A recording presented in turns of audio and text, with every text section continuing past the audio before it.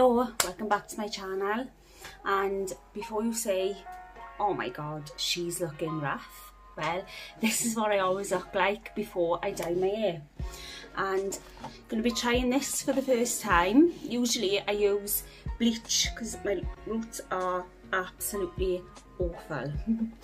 And I'm going to be trying this today because usually I use bleach on my roots, but I want to give it a break and just use a normal colourant from the shop. It was £7 and it looks really good. It's quite blonde, and on the back I always look at the back at the shades to make sure that my colour, like I'm not black but I am quite dark brown, so I'm hoping for quite a bright shade. So here goes. Wish me luck. The gloves are pretty good because they usually, when you buy a box dye, the gloves are so huge. They're really uncomfortable when you're trying to get in all the different nooks and crannies. So that's a good thing. They're quite small because I have got small hands.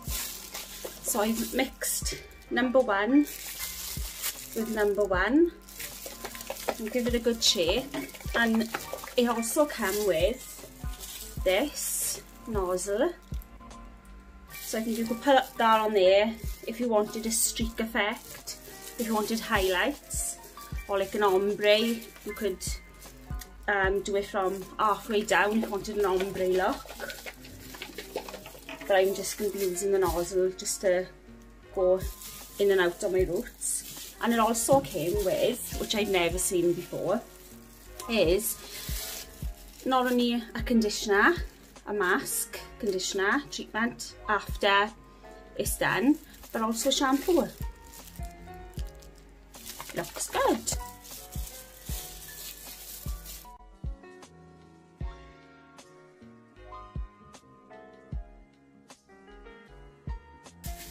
As you can see, I'm just putting the nozzle in, squirting, and rubbing, and I can feel where it's going with the coldness, just to make sure all my scalp is saturated. I wouldn't do this if I was using bleach because it would, obviously I'm going to get it on the ends of my hair. Like this one is not so harsh. I wouldn't do this because I'd have to separate my hair, not for it to go on the rest of my blonde, because it just cause more damage than what I already got. So it's all covered now. I've covered all my roots, and now I'm gonna wait. I usually wait till I can see it start turning, and then if I get my desired colour, then I'll wash it out. It says to leave on here for 40 minutes, so but that sounds quite a long time to me. So I'll leave it till about 15-20, and I'll have a look to see how it's lifted, if it's lifted at all. And then I'll be either washing it off, or if it's not as light as I want it, I'll leave it till the 40. So see you in a bit. So I've left it on now. It's 25 minutes it's been on for, and you can see it's gone like a golden ashy colour. I'm really pleased with it. So I'm going to wash it off. So I've washed and dried my hair.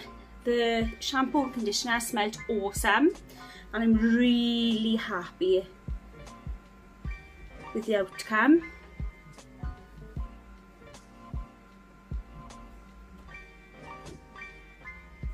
It's like a golden colour,